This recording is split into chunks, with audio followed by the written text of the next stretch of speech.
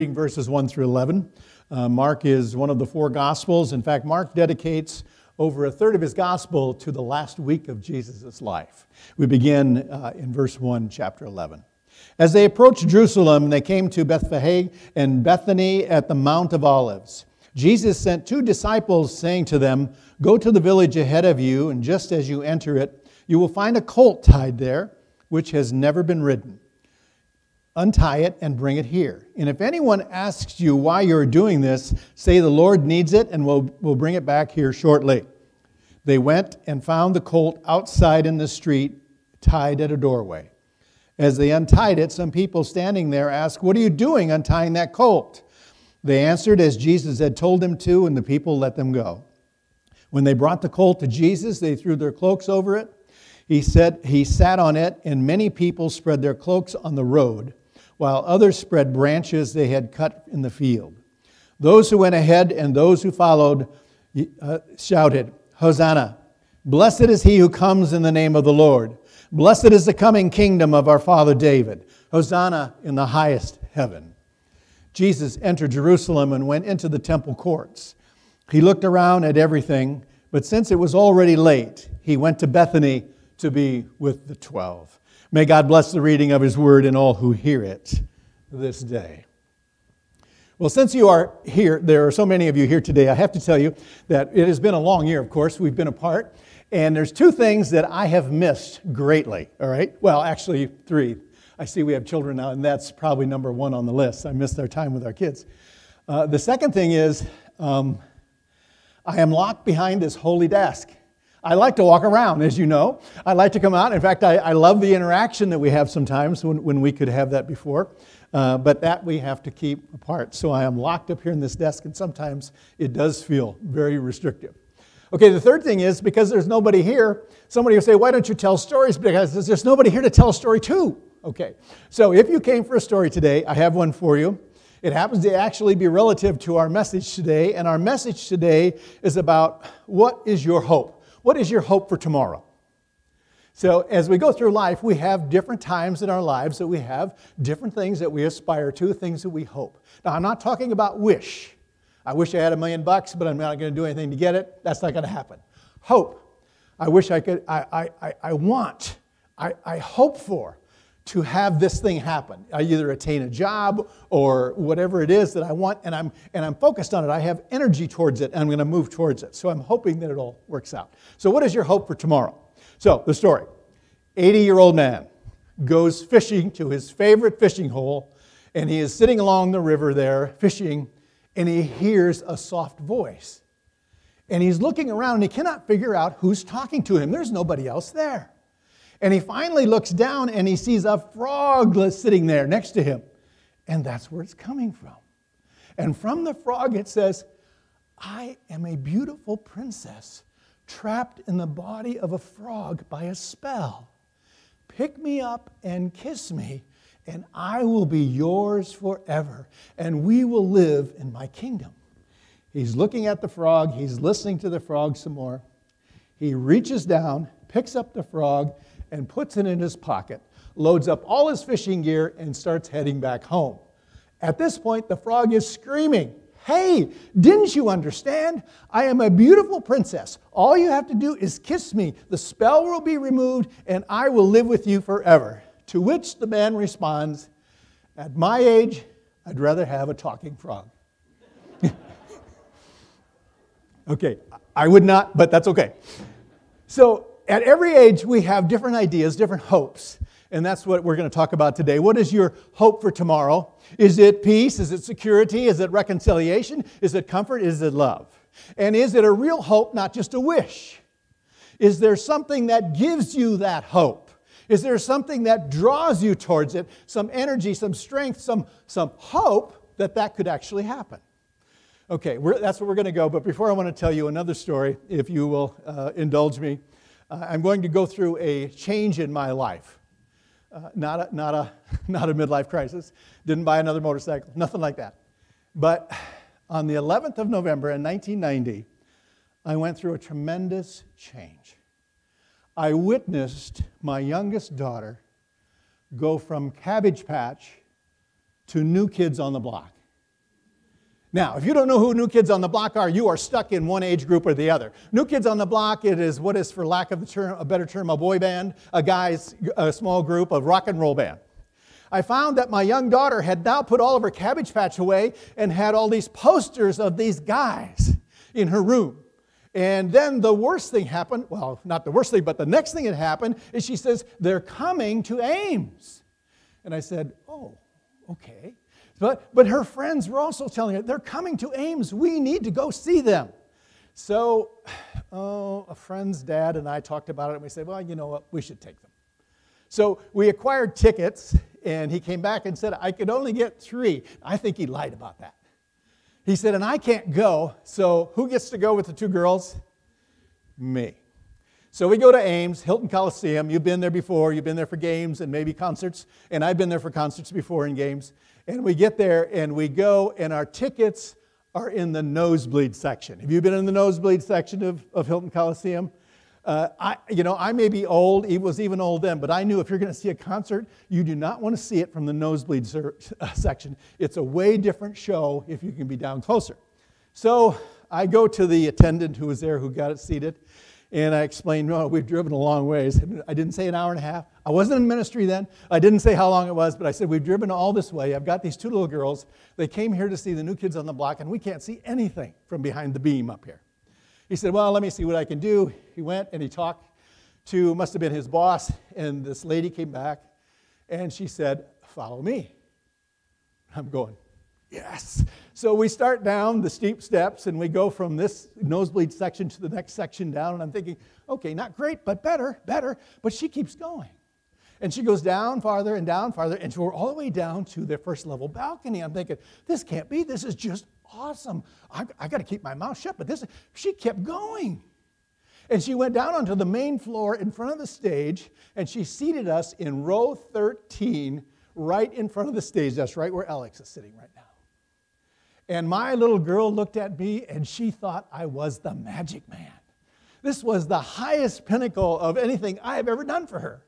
Even all the Cabbage Patches we bought didn't mean anything to what I could see in her now. So then the concert begins, and they have a prep band, and then they start. And I got to tell you, the biggest mistake I made for the night, I did not bring hearing protection. Have you ever heard thousands of little girls between the age of 12 and 16 scream all at the same time? That is why I still don't have hearing in my left ear. But anyway, okay, so I covered my ears as the night went on and the concert was going on. And then when I kept thinking we had reached the pinnacle, we had not yet. 2 of the guys in the band strapped on harnesses and flew out over the crowd that was down on the floor, which we were now part of. And my little girl is jumping up and down. I didn't know she could jump that high. And she's jumping up and down, and she's screaming something in my ear, which I had plugged. And I finally unplugged it to hear, Donnie Wahlberg sweat on me. And it's the happiest I've ever seen this young kid. All her hopes and dreams and beyond had come true. Now, I'm not real happy about some guy sweating on my daughter, but it is amazing to see when our dreams and hopes come true. What are your hopes for tomorrow? What are you hoping for? What are you wanting to happen? I want to talk to you about another rock star. There have always been rock stars throughout history, even in Old Testament times and even in New Testament times. Old Testament times, there was King David, there was Moses, there was Samson. There were all those who people wanted to be around because of the great things that they had done. And certainly Jesus, in the 3-year ministry that he had become a rock star. People wanted to be around him. If they knew he was going to be there, they were going. But it was for a reason that most people who are famous do differently. He did not stay in the best hotels. He did not eat the best food. He did not hang out with the kings and all the people in power. Didn't even hang out with the religious leaders. He hung out with the people, everyday people like you and me, the imperfect people, the prostitutes, the tax collectors. That great philosopher Garth Brooks had it right. He had friends in low places. And that is why he became such a wonderful, wonderful person for people. And when they knew he was coming, they knew it was okay to be close to him. So as he was coming to Jerusalem and the word spread, they all came and they walked ahead of him and they walked behind him. And they were all along the way that he was because they wanted to be close to him. They wanted to hear his voice. They wanted to breathe the same air. And yes, it was probably somebody that was going to get sweat on. All of that because they were drawn to this person, Jesus, because of what he had become to them. He had healed them. He had fed them. He had preached this wonderful, life-giving word of God to them. And it connected with them.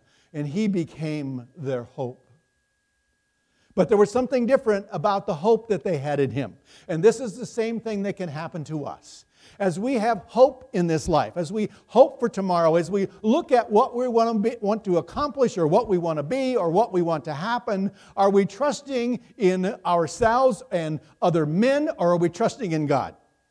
Are we trusting God's plan to get us there? Are we trusting that there is something beyond our own limitations and our own strength? Or are we looking at it just from a very physical standpoint, that it's going to take this to make this happen, and that's what I want, and that's where I'm going, and heck with it, that's it.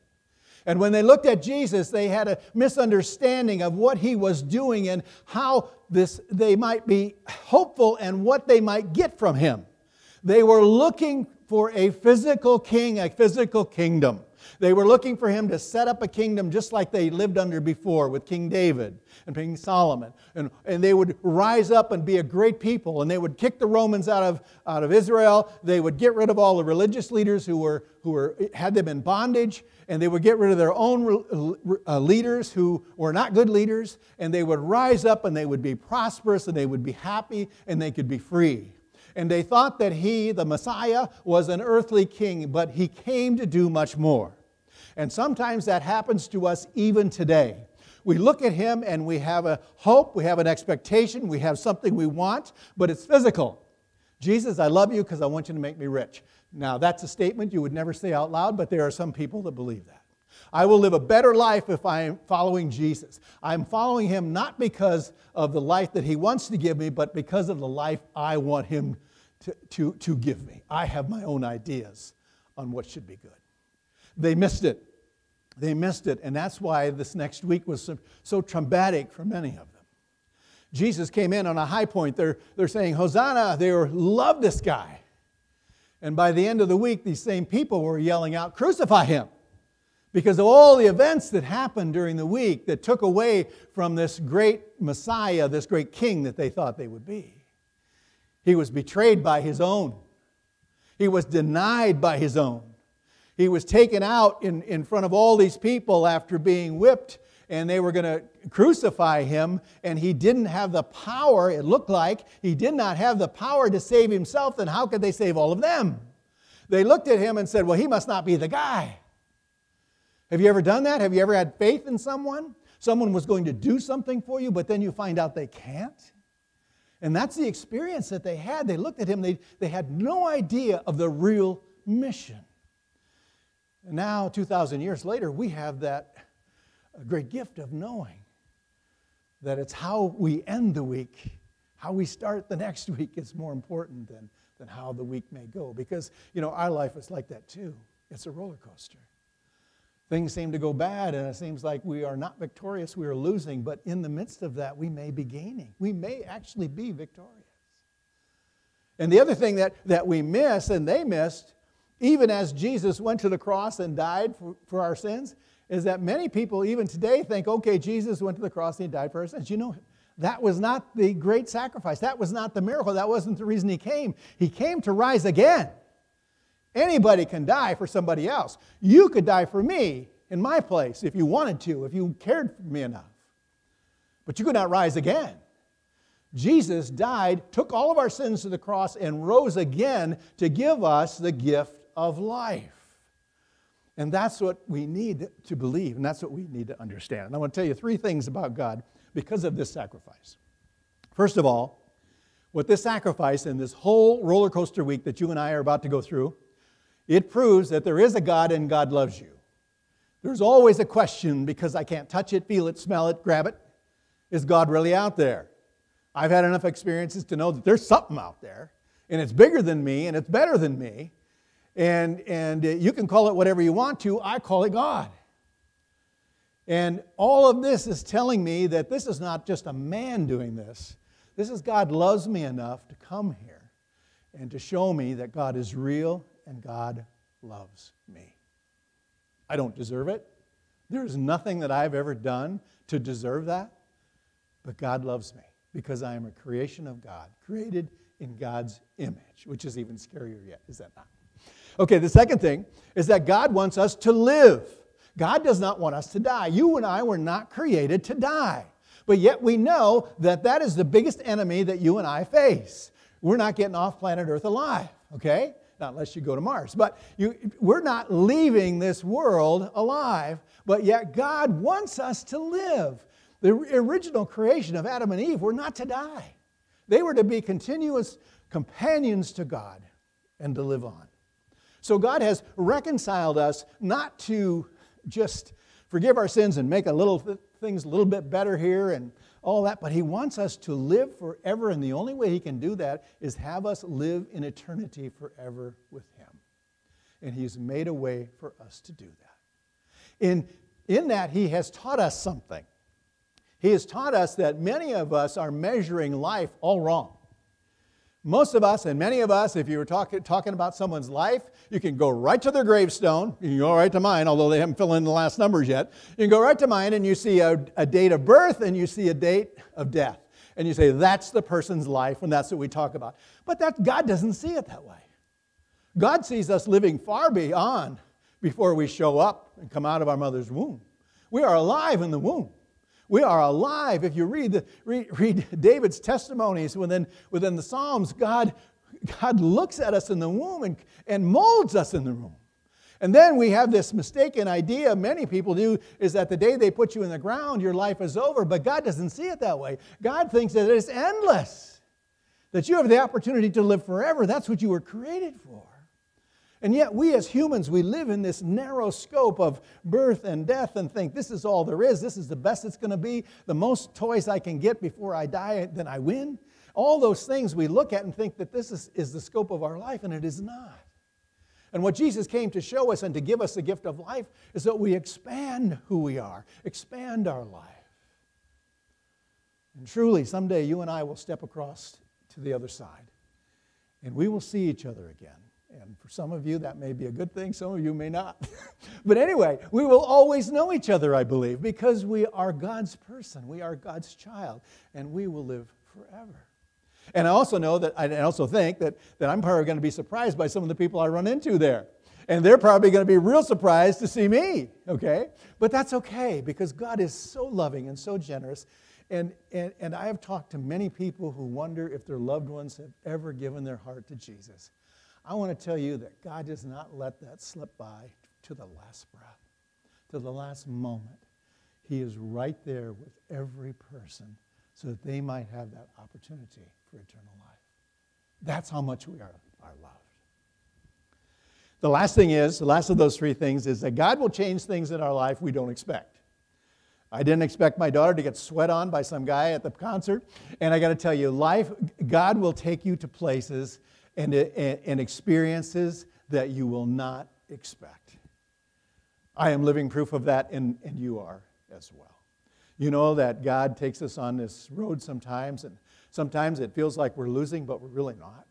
Sometimes it feels like we're going up and down and all around, and we're not making any forward progress, and we're stalled, or people are treating us badly, or we're just wiped out, or we're sick, or all kinds of things, and we're not making any forward progress to our hope, and we think there's nothing good happening, but actually you are in the throes of victory even as that happens. Sometimes I have to laugh at myself at 6:45 in the mornings when I've been at exercise, and I stop exercising at 6:45, and I look around and the mat looks like a crime scene because I've sweat so much and I can't take another breath, and it looks like I have lost, looks like I'm on my last breath, but yet inside I know it's victory. Inside I know that I am stronger now than I was when I started, that I will be stronger, I will be better for my family, better for my life, better for everything I do because I have put forth that effort and that work, and when people think that I am losing, I am not. Because I am in the right place at the right time doing the right thing. And you and I, sometimes when we follow the Lord, we are ridiculed for it. It looks like we're losing. We're ostracized for it. They think we're crazy because we're Christian. They think we're weak-minded because we're Christian. They think that because we bring Christian values into our homes and our schools and a place of work, that there's something wrong with us. And we are, don't listen to that guy. He's a little bit nuts. But in fact, that's victory. Because someone's life will be touched and changed because of it. Because we have taken the truth that we have learned and we have shared it. That is what we are to be about. What is your hope for tomorrow? Is it coming from men or is it coming from God? Is it a wish that, hey, it's outside of everything that could possibly happen, but yeah, it would be great if it did? Or is it a true hope? Are you locked in on something? Is there something that's pushing your energy towards it? Is it a true hope? And I pray that you can identify what that is. And I know it changes daily. It changes by the years. It changes when you're 8 or when you're 80. All of this through our life, but we always have hope because we're always looking forward. We're always looking for a better day, and we'll make it that way.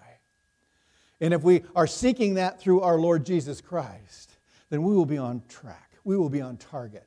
And not only in reaching that for ourselves, but taking others along with us. I think about what that might have been on that day when Jesus entered Jerusalem to be there. There used to be this, I don't know if we got any, we may have someone old enough here to remember a TV show, black and white TV show, and the TV show was You Are There. I don't know if you ever remember it. It was actually a historical one, and it would take you back to these things that were happening in history and actually let you see them, like they were first place, you were like in the crowd. And so it kind of makes me think, wonder what it would have been like to be in that crowd. I probably would have been like most of them. I probably would have had a misunderstanding. I would have thought he was the greatest thing, yes. Great rock star, great healer, great person, good man. But I may have looked upon him, even in that light, as a worldly and physical Messiah. And in that case, I would have been just as dazed and confused as the rest of the people to watch that week play out, to watch him betrayed, to watch him scourged, to watch him crucified, and to see him die.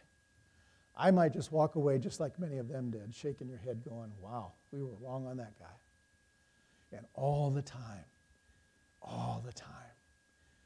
we are in the throes of victory. And when he rose again, and he shared that with his disciples and those who followed him, and it spread throughout the land what had happened, it began to really change. It changed the world. It changed all of us and gave us all the hope for new life. And I hope that for you. I hope that's in your heart of hopes for yourself and for those you love. Let us pray this morning. Lord God, we love you. We do. We come here not only for worship, but a sense that we are in some way closer to you, that we can hear your voice. We can be in your presence in a way that takes us away from the world and all that pressures us there. And we can allow ourselves to be touched by you, by blessing us, holding us close, and loving us in a way the world cannot. And we are so thankful for this in your precious name. Amen. Well, as the end of our service already, it ends too quickly, I'm afraid, until we can all gather and do more stuff. But thank you for being here. Thank you for being part of our service. I have a blessing as you leave for this Holy Week, and if you will receive it, please. Lord God, we ask your blessing upon us as we leave this place. As we go through this week, may you draw us close to you. May we see your journey through this week and better understand what your sacrifice means. That all of this had to be done to give us life eternal. Help us to accept that. Help us to be thankful for that. And help us to share that good news. In Jesus' name, amen. And go in peace.